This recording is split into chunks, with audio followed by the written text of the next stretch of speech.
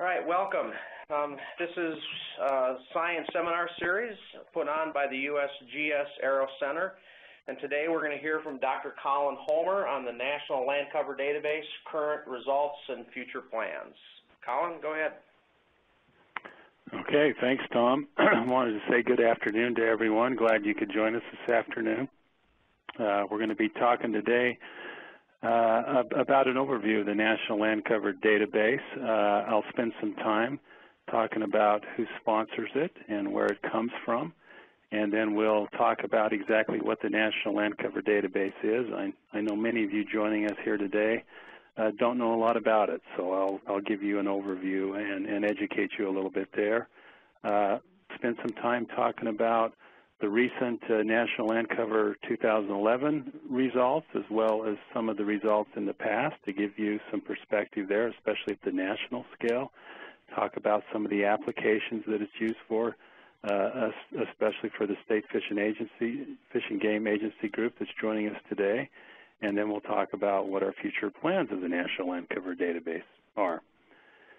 For those of you who have not been introduced to it much before, just to simply start, the National Land Cover Database is a 30-meter suite of land cover products based on the Landsat satellite. Covers the entire United States, and it's done by a consortium of 10 federal partners called MRLC. You're looking here at one of the main product layers that the National Land Cover Database offers, which is 16 categorical classes of land cover, and I'll talk a little bit more about that in a minute. It's important to recognize this is a multi-federal agency effort. It takes a lot of agencies to fund and execute the production of the National Land Cover Database. Here you see the 10 federal agencies that are involved, and again, this is a consortium called MRLC. And if you get nothing more out of this presentation than the recognition of the website that you can go to get not only more information, but download all the products that I'm going to talk about here this afternoon. So you can go out to mrlc.gov, and that is the main gateway where you can get products and information. And as you can see, we're advertising the availability of the 2011 data product suites that are out there now. So I would encourage you to take a minute when you get a chance and go out and visit this website here. So we get asked all the time exactly how does that consortium function in producing the National Land Cover Database. This is one graphic I've provided here today to help you visualize a little bit. On the product generation side, the National Land Cover Database in the middle here has several cooperating partners that generate parts of the data itself, as well as help fund the operation overall. Upper left, we have the U.S. Forest Service, which has now taken over the production of the tree canopy layer, and I'll describe that a little bit more in a minute here.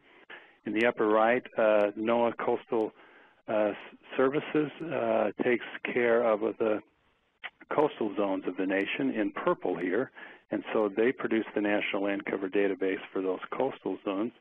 In the bottom right, we work very closely with the Department of Agriculture, the NASS group, which makes the National Crop Data Layer, and that factors also into the agriculture mapping of NLCD. And then a new relationship in the bottom left, the BLM sponsors the shrub and grass efforts, which again I'll talk a little bit more. But this can help you visualize kind of how the partners work together to produce the database overall. And we call it a database because it's actually a suite of products. In a little bit, I'll show you the 2011 product list. But the three flagship products are land cover, canopy, and imperviousness. And if you've not been exposed to those, I'm going to take just a minute here and talk about what those differences are. So looking at the Denver Front Range in this example, this is the land cover categories. And again, this is the 16 land cover classes I introduced before. A traditional land cover layer most folks have been used to. We've done 2 formal accuracy assessments now, and you can expect that the level 2 or the full class range is about 80% accurate, and what we call the level 1, which is lumping those classes into just forest or agriculture or urban, you can expect to be about 85% accurate overall. That may vary a little bit from geography or scale, but that gives you an idea of what you can count on. Well, what's different about our percent imperviousness is this is more of a fractional veg or continuous field approach. I'll explain a little bit more about that in case you haven't been exposed to that before, but this essentially gives you the estimate of every 30-meter cell what the target or what the fraction of urban imperviousness is. Again, the same geography in the Denver Front Range here, and the intensity of the red tells you how much urban imperviousness is in that cell. And from 1 to 100%, every percent interval, we can make an estimate of this, and this is done nationwide as well. Same area, Denver Front Range, we also do this. Again, the Forest Service sponsors this now. We make a percent tree canopy call, again, from 1 to 100%. This is, again, called a continuous field or a fractional way to do this. And I'll explain a little bit more in just a minute about why this is important to use these kind of approaches as well. But if you've not been exposed to this, I put one graphic in to help you visualize this. So this is an example of high-resolution imagery. In red has been colored up all the urban imperviousness. The yellow grid is a 30-meter Landsat cell grid, and those numbers there is the fraction of imperviousness in each of those 30-meter yellow grids. So this helps you visualize that these things are trained at a very high resolution, and this is how they are modeled through the 30-meter cells, but kind of gives you a picture, and I hope will inspire you on the application side about some of the ways these kinds of databases can be used. Just one brief slide for those of you who wonder a little bit about the methods that go into the data products themselves before I spend more time on them. Again, this is all based on the Landsat satellite 30-meter cell, and we've been using that for many, many years, a wonderful instrument.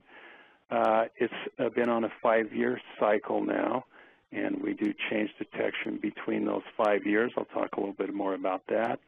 The land cover classification, we use a decision tree classifier. That's a data mining tool that can look at a whole bunch of data layers at one time to actually put the label on what we call things. And then we use a change vector approach, looking at different spectral changes across time to help us find where the change on the ground has happened. Things like the imperviousness and tree canopy use a different classifier. In the case of imperviousness, we use a regression tree. And in the case of the tree canopy product, the U.S. Forest Service uses a similar tool called the random forest classifier. The value of the National Land Cover Database lies in 3 or 4 main tenets. First of all, of course, it has national coverage, which many of you have already corresponded with us and talked about the value there.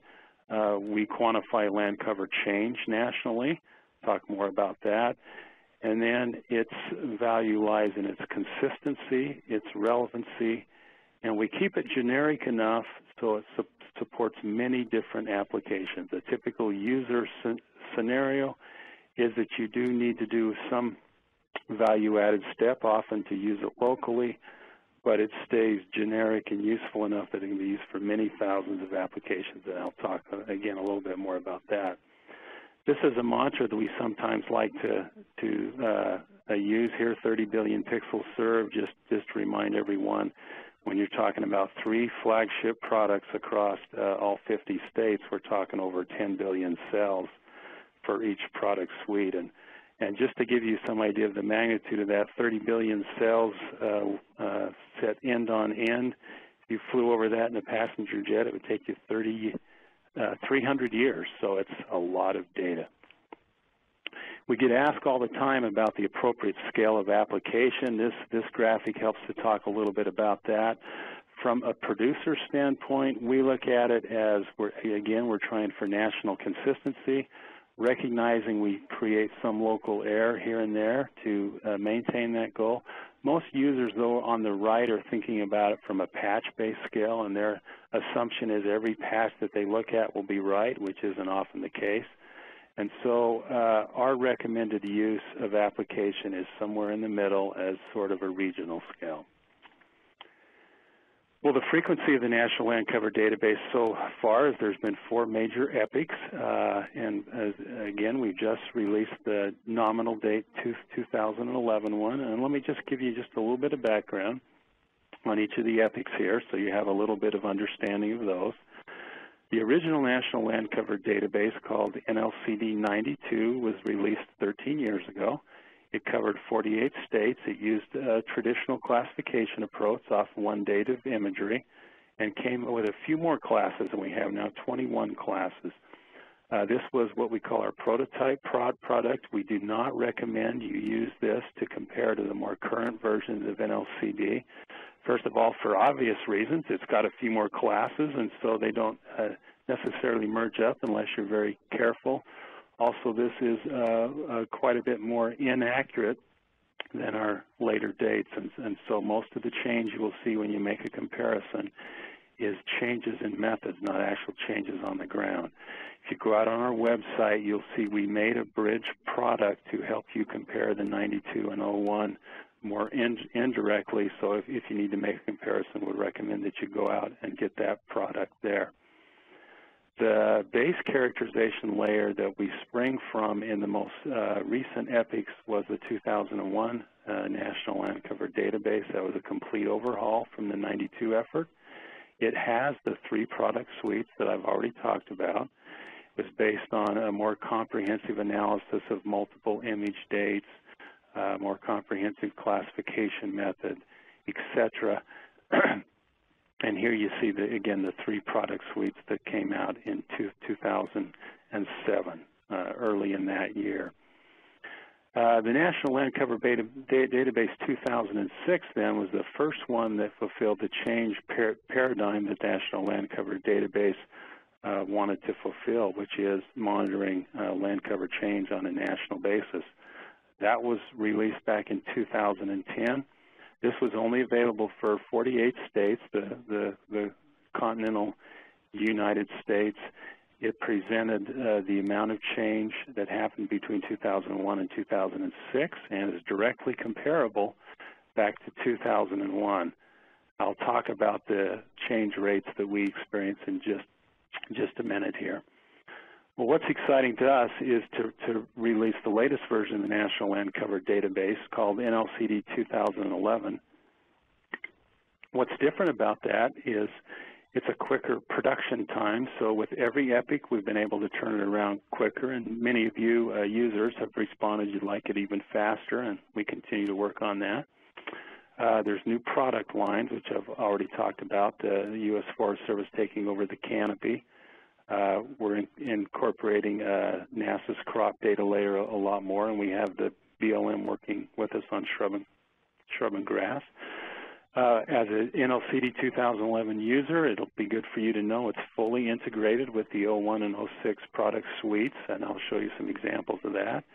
Much more comprehensive analysis of change this time around. We're getting much better at capturing change, and sometimes, depending on the kind of change, it includes multiple paired dates of imagery to capture that appropriately. We are much better at labeling the kind of change. Again, use multiple dates of imagery to look at that. We've dramatically improved the imperviousness quality, and we've done this time around. It is being done in all 50 states.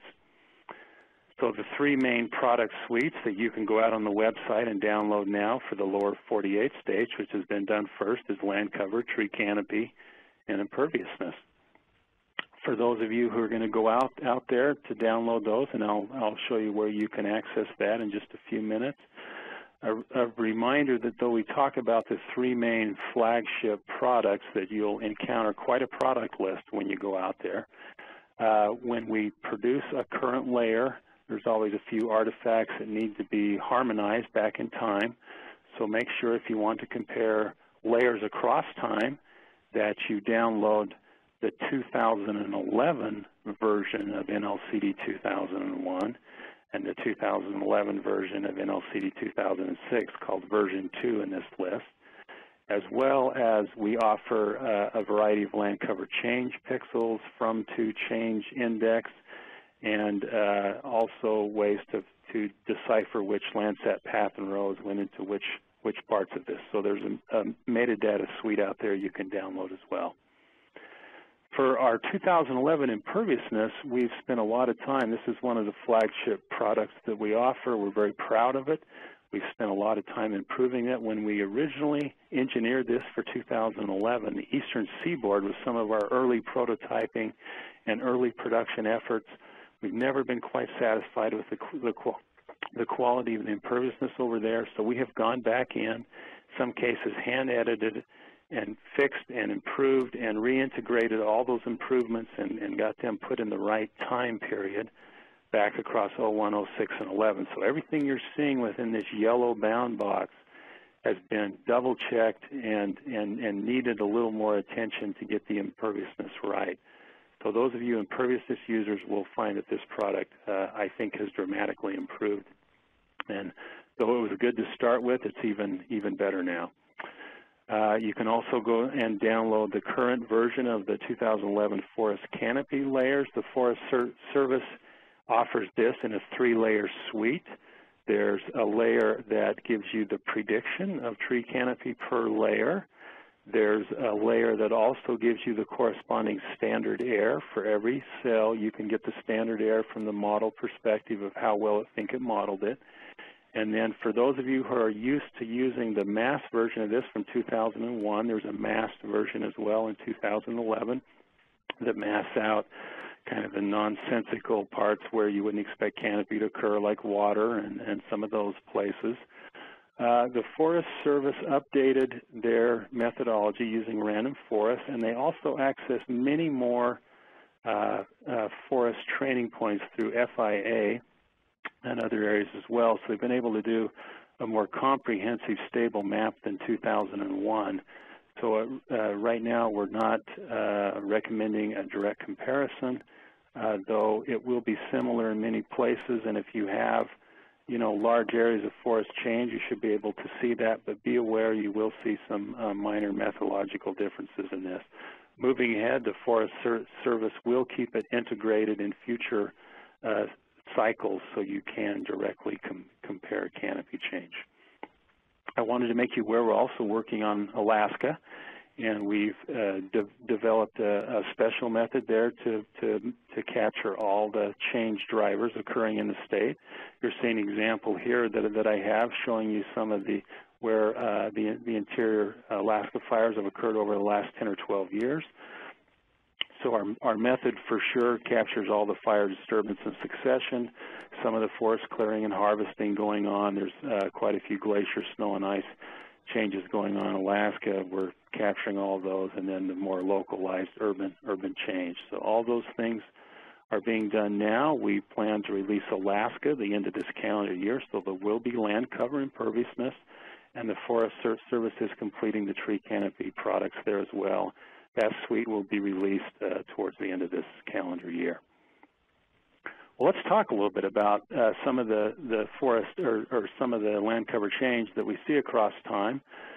This is an example of how much land cover change occurred between NLCD 2001 and 2006, so a 5-year change here. Let me explain kind of how to look at this chart. The red bars mean what has been lost in that category. The green is what has been gained, and the black shaded bar is the net loss. So if you look at the evergreen forest class, for example, the red bar is showing that there was more evergreen forest lost than gained. So in this case, some shrub did transition to forest, and there was some gain, but there was a net loss. And so as you look at these charts, you can see in this case, forest loss, a net forest loss, and you would see a shrub and grass gain. So the forest harvesting or forest loss to fire was greater than what was gained. And so you can look across these. Now, there's about a 1.66% change rate across the nation, which at first glance doesn't sound like a lot, but that is an area about the size of Kentucky. So across 5 years, across, in this case, the lower 48 states, we changed, according to this database, an area about the size of Kentucky across these classes. Now, these are harmonized, so as I click there, that's the 06 to 11 change rates. You'll see the top left, the change rate nationally increased to 1.79%, and I'll just flip back and forth a little bit. You can see the forest harvest cycling is still going on. In fact, increased a little bit for 06 to 11. A lot of that, if you look at the change rates spatially, are in the southeast, the Pacific Northwest, and a lot of fires, some of the fires across the west is where most of the change happens spatially. You'll see there's some imperviousness change or some urban change happening, some wetland change. And look at the pasture hay and cultivated crops. You'll see in both epochs net loss of pasture hay. In some cases, in the latest change cycle here, a little bit of a gain from pasture hay or a little bit of gain in the cultivated crops. And as I look at, and then of course you can look across the 10-year change rate, which I've included here as well. We see about 3% change across 10 years. They're not entirely additive between the two 5-year blocks because you'll have some what we call flip-flopping of change. For example, some pasture hay and cultivated crop will go from pasture hay to cultivated crop back to pasture hay. Obviously, water would do the same sorts of things, so there is some flip-flopping of change. But as you can see, about 3% change is two states of Kentucky that have happened in the past 10 years. I'll show you some examples of what that change looks like locally here in just a sec, but from 01 to 06, we can do all kinds of things with the per pixel estimates of imperviousness and in this case just imperviousness. So you'll see that about 4.11% imperviousness area extent increased across the time between 01 and 06. So this is the kind of work you can do with the imperviousness as well. And I don't have the 10-year change rate here, but you could do the same sort of thing. So what do these changes look like across the landscape? I've got just a few examples here. Here's an example of water change, a water level change in Honey Lake, California, and you can see the change of the water across time as well as a little bit of agricultural change here. Here's an example of urban expansion in northern Houston. You can see both an airport expansion here as well as the suburbs pushing north into the forest. So these are the kinds of changes you can capture with the National Land Cover Database. Here's an example of beetle kill in the Black Hills. So we do capture this kind of forest change as well.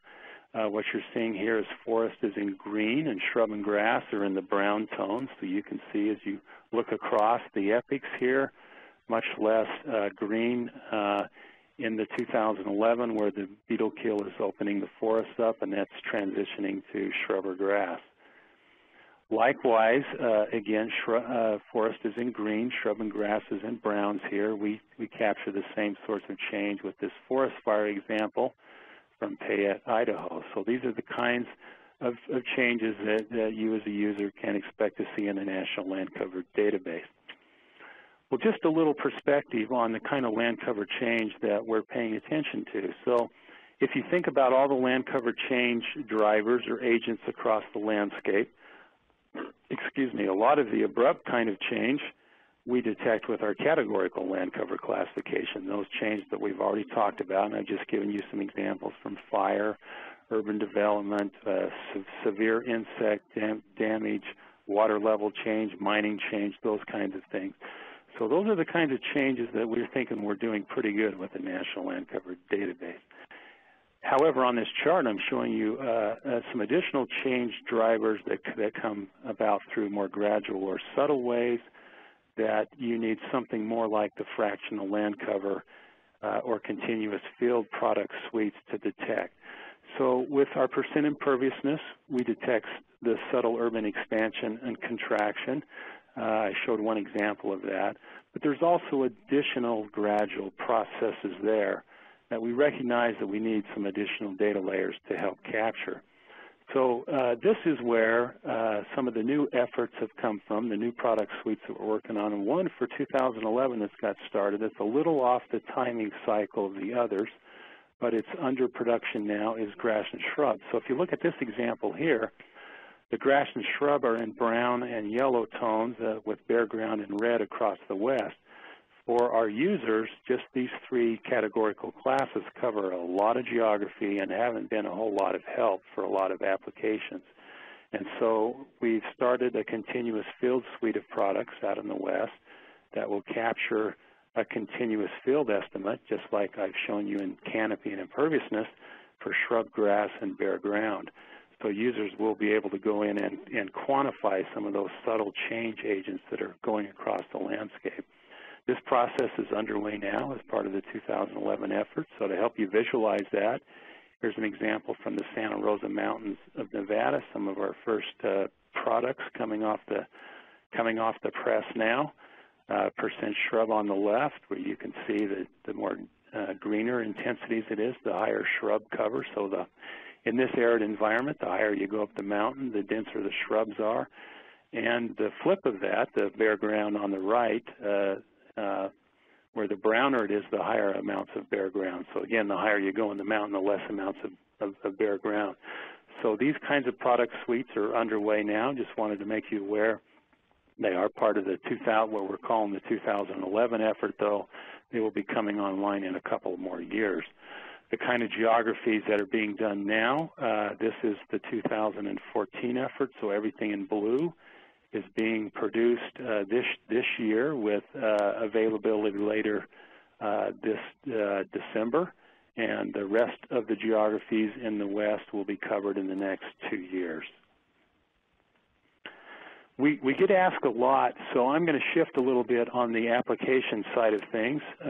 We get asked a lot about who uses the National Land Cover Database, or how many users do we have. And so I'm going to try to educate you just a little bit from a couple different perspectives.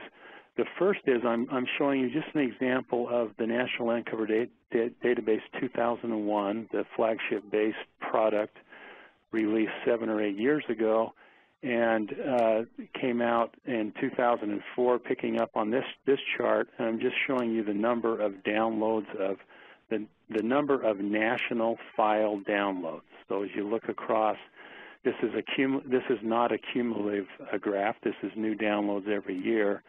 So you can see there's a high demand for these products. Even over time, the demand stays high, as many as 40,000 downloads in 2012. So a lot of downloads, a lot of users.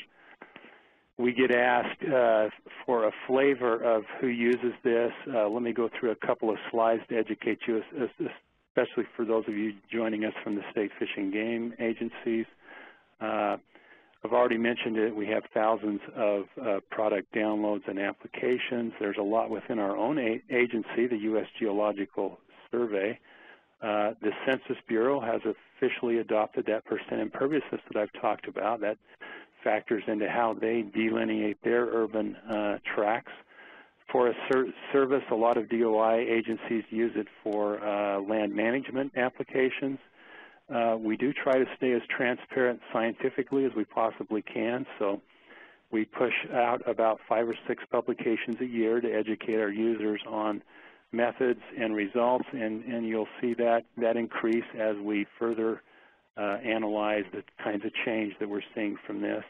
And this is patting ourselves on the back. We like to call ourselves the de facto national standard for land cover, but in effect, we're striving to be a national land cover census.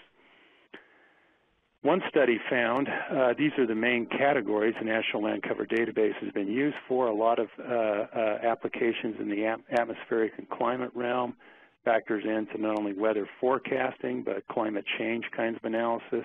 We have a lot of users in the education arena, not only in primary and secondary education, but university level work as well.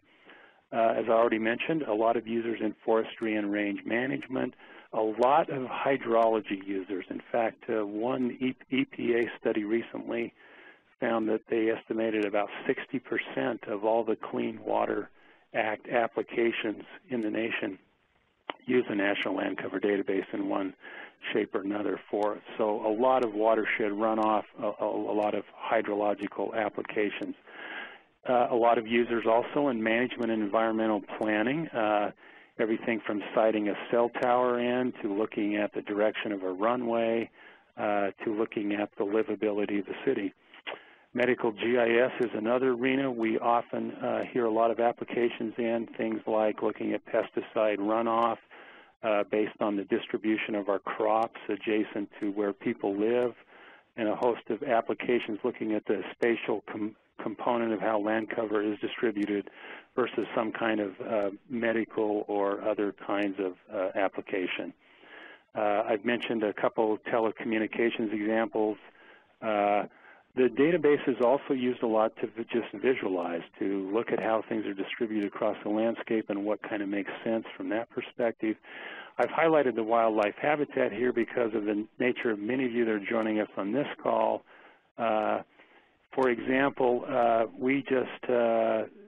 was a census of your group done just a couple weeks ago. We heard from 6 different states in terms of your state fish and game applications. I wanted to show some of you what the applications are here.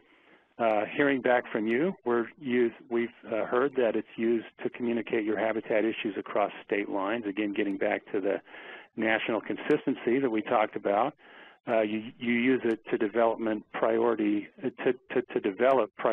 geographies for more detailed analysis, kind of as a stratification tool. I think that's often a common way it's used as well.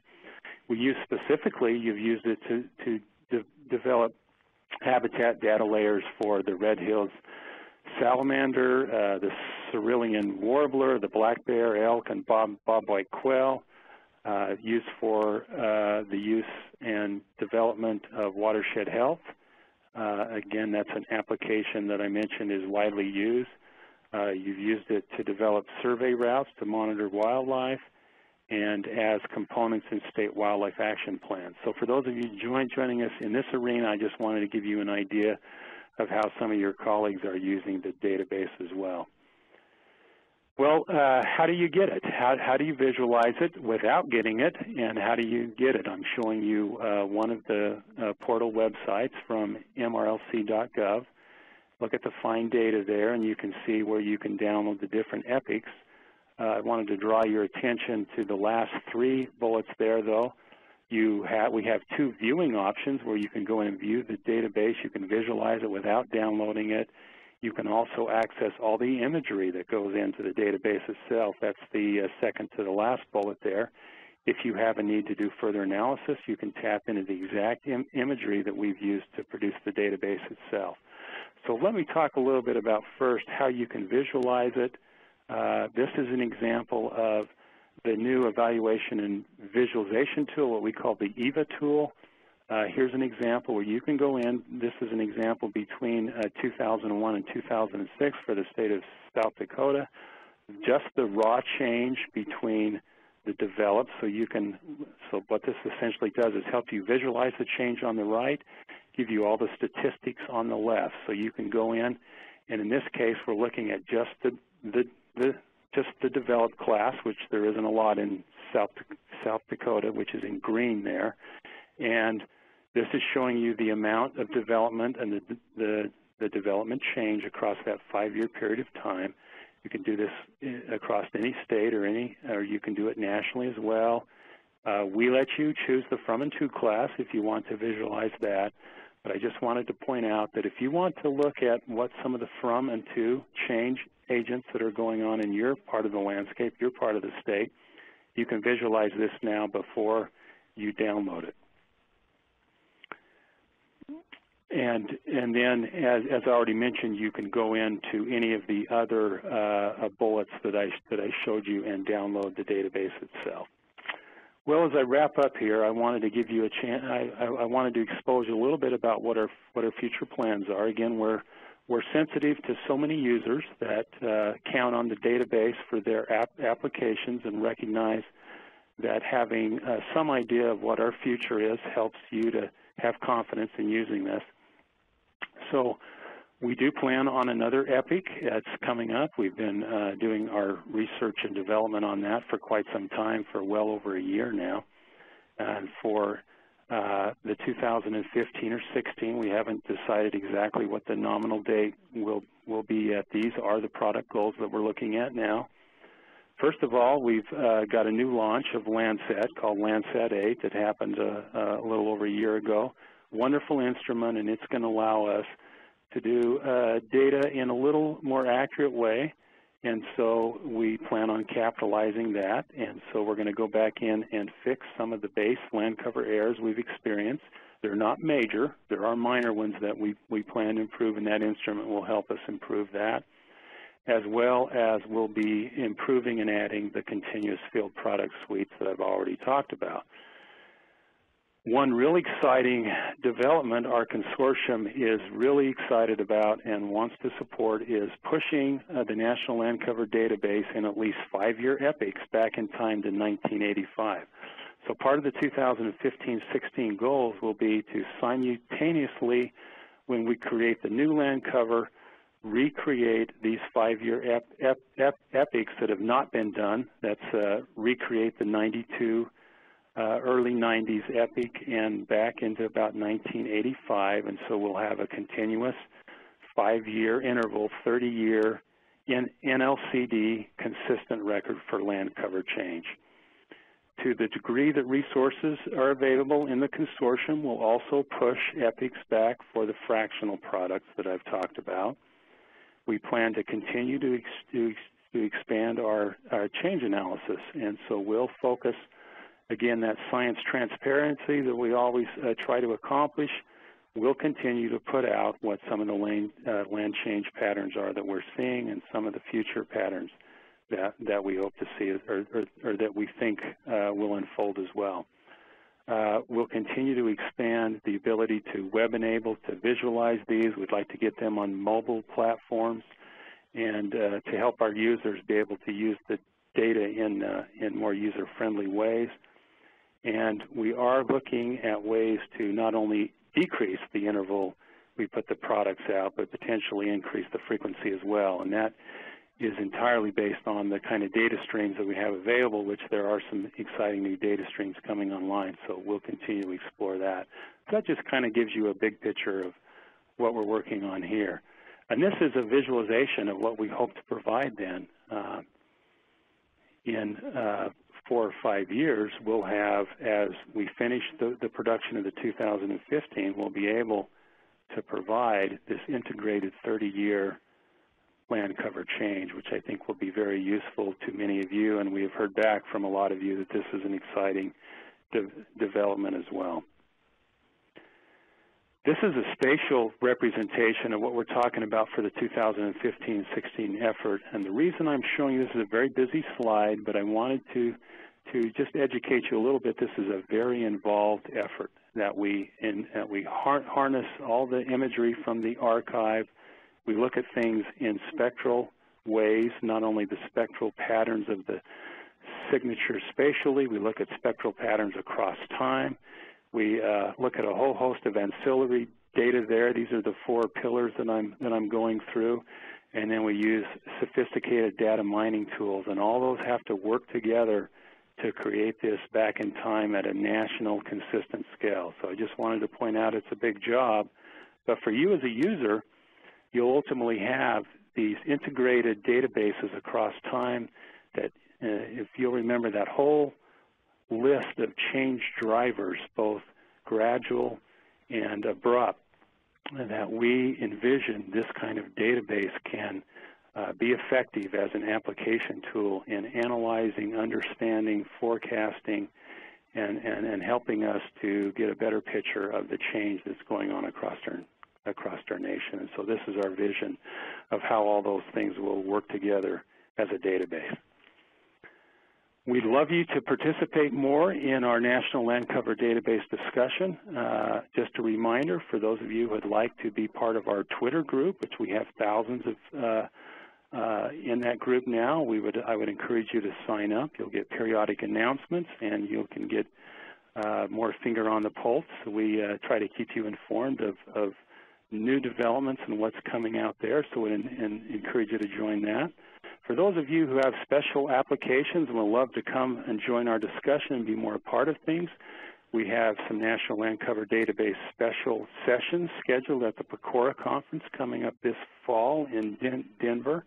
That call for abstracts is coming out soon. Would strongly encourage you to put an abstract in and come and be a part of that discussion. And then we always love feedback, so we would encourage you through the Contact Us interface on our website. We love to hear back from users, either negative or positive things about what you're experiencing. We would encourage you to communicate with us through the website as well. So that concludes my presentation, and I appreciate your attention and attendance. Thank you. Thank you, Collin. That was very informative, and for everyone out there, please watch for future USGS Aero Center sponsored science seminars. We will be scheduling more of these on various topics, and watch for those announcements as appropriate. Thank you very much.